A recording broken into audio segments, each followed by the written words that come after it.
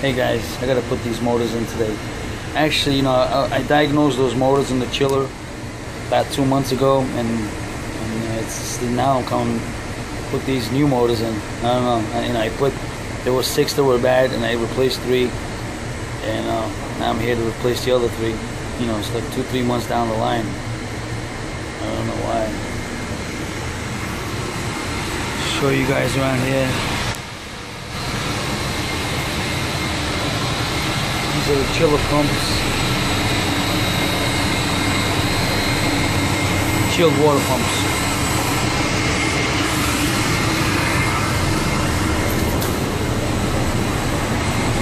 A little VFDs. Expansion tank. And this is the glycol. If you want to put glycol in the system, you put it in here and then it'll suck into the pump. Suck it through the pump. So I'm going to go up there and put those motors in. The motors that I took off. There was another one, there was 6 altogether. So I'm going to go up there and put this on. Hey, move out of the way, puto! Putos! Puñeta! These are our chillers, McQuay's. Had a lot of problems with this chiller. Whoever was there before us, the sensors failed. Oh, these are not McQuay, I'm sorry, Arctic Chill. I don't know why I said McQuay. All the sensors failed, and what they did was they went into the PLC and kind of bypassed everything, jumped everything out, and what happened here was the entire system froze up, and we had about 15 coils that busted.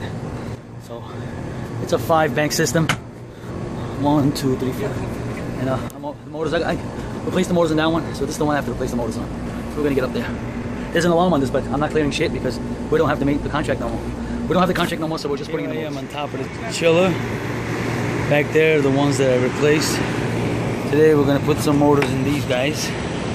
As you can see, we have no motors. I also have to replace these blades eventually because they're not discharging proper air like the plastic ones. And the angle of them are a little bit different. But that's what we're going to work on.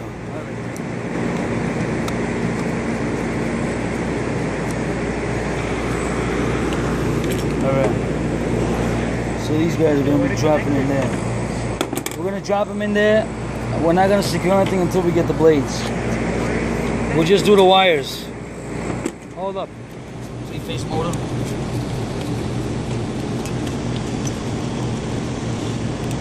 Yeah, what these people did, man, I came in, I made all the repairs, and then they gave the contract to somebody else. They said we came up a little higher. Who gives a fuck? So what? You know? Give you quality work, no? Right, Martin? Yep. Quality work is not free. We the best company. Hold that, puppy chulo. You already know. Yeah, man. Quality work, you know? That's what happens with the quality work. These are plastic. We'll put them on here, and if they're going backwards, we'll reverse them by the contactor.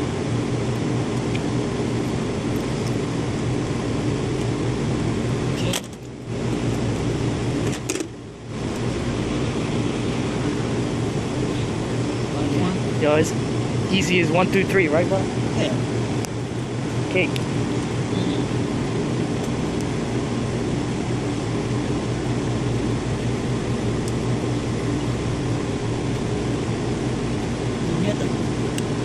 Okay.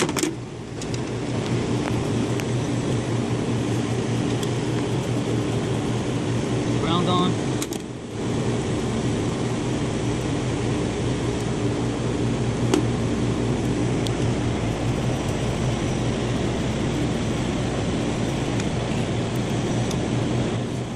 Also, just want to point out for the people that don't know, you know, you got low voltage and high voltage. This is a 240 460 motor, so the low voltage here would be the 230 and the high voltage would be 460. This chiller is a 460 volt machine, so I just got to rearrange some of the wires. You can see it says black and purple on D, orange and gray on E, and black and pink on F. So right now this thing is not set for that, so I just gotta switch some of these wires around. We're not gonna secure it until we get the blade because these new motors are smaller than the height is smaller than the old ones. So what we're gonna do is here. Okay, put a bolt down there. Take one bolt, squeeze those in together. Just keep them in here enough to pick it up and down. When we get the blade, then we'll line it up and then tighten everything up.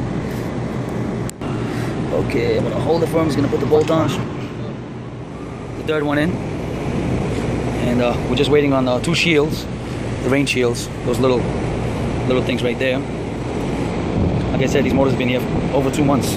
I was supposed to come back, but I don't know what happened. I guess they didn't agree on something. Who the hell knows? Like I said, so we're gonna wait on those. We'll put the fans on. Blades, they're plastic blades. Whatever the hell they are. I don't know if they're plastic, but just tighten those suckers down. Originally I ordered 4 blades to replace these 4 aluminums because they weren't discharging enough air in the summertime. And I called the manufacturer, they said that we had to go with the OEM. I don't know if it's true or not, but you know, I did have a high head pressure on this one right here, like all of them. So I ordered them, but the 3 blades that I had for these 3 motors, they threw them out. Hold the blade. Come on, sucker, you don't know how to do shit on your own? I do, but I got this shit's mad hard. I gotta teach you how to use Allen keys? Yep. Mama, huevo. I should have brought the other Allen keys, the good ones, with the T-handles. I would do it the other way, but this one got a little tight. It's what? It's a little tight. Alright, dude, put the cage on. Cage. Cage. Watch my fucking expensive ass ratchet. The one you got on sale for $10? This costs more than you make a day, bro. Vamos, puñeta. Take so long, guys, we got all the fans on. The cage is on. And we're gonna go and do the contactors. Alright, let's go down, bro. Get the tools, mother flower. Good? So you just want to make sure that's our continuity. Want to make sure that everything's off. This is 460 voltage, man. Alright, I'm good. Alright. I think I'm gonna shut this sucker off, bro.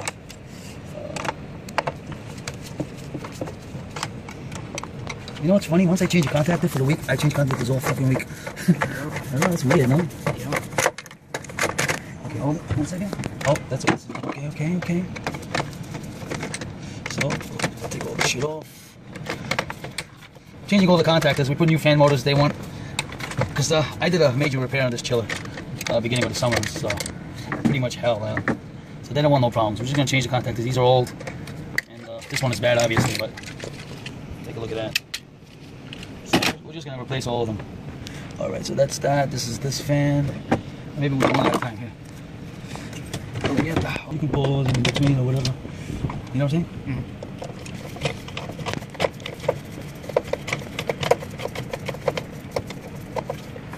Okay, that's one screw.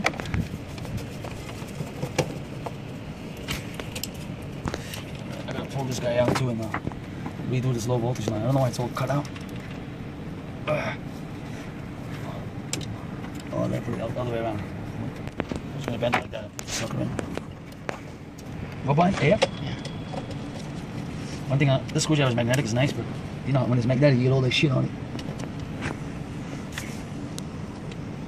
I mean, I can cut it and restrip it, but I'll leave it like that, because if we place the contact in the future, then you can just pull it out and put it right on, you know? Mm-hmm. Same shit, it's contact.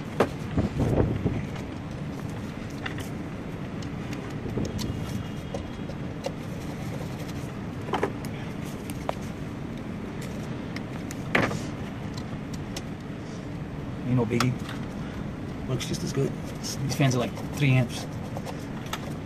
Works just as good. And you always want to tighten this up one thing real tight because the electricity will vibrate. Yeah. Puñeta. Oh shit, I'm not supposed to curse. And these guys in.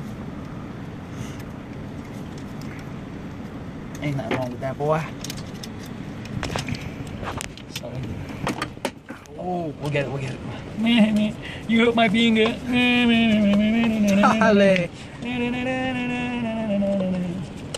I like this shit, man. Okay.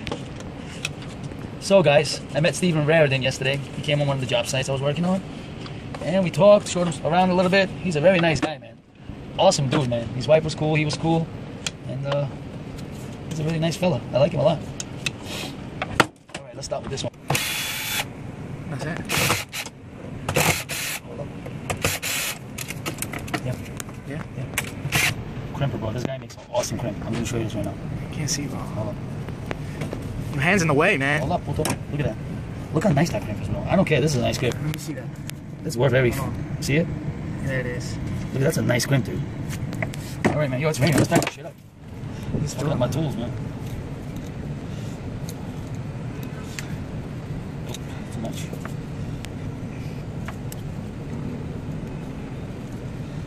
All right, puto. Next contactor.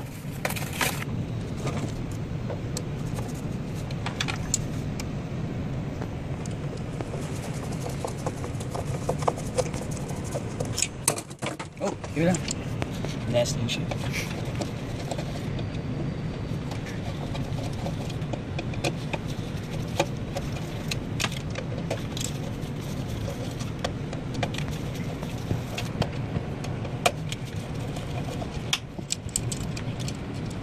Electricity ain't nothing to play with now, boys. You know, I'm from Texas, and I used to live down in South Carolina back in my days. You know, I'm reckon y'all know how to change a contactor here. I'm reckon y'all already see it. I don't know what the hell I'm saying, but I'm saying something. I used to get down to my 4x4, and I used to ride my truck right in the mud.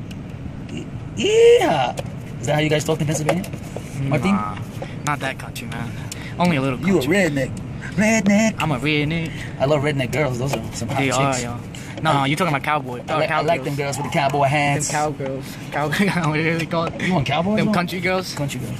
That's what it is. Alright, puñeta, let me put it this one. Them cowboy boots? Yeah, man. Cowgirl boots. Yeah, cowgirl boots, that's right. Them cowboy boots. Okay, you just want to make sure, you know, got the coil wires in the back. Okay. And the phases, you know, we need to run the motors before we can even see if we're in the right direction. Alright, fellas, so everything is cool. We checked the rotation. This is slave 4. This won't come on until it's really needed. But we did test it, shut off the other ones, and push this guy to come on. These are real simple. Power comes in. We have a PLC controller here. These fuses, you know, the line voltage comes in, passes through the contactor, goes through the fuse, then to the compressor. It's a weird design. I never really seen it that way. Normally you see it on the line side, but on the big fuses. And that's it. Thanks for watching, fellas. Thank you.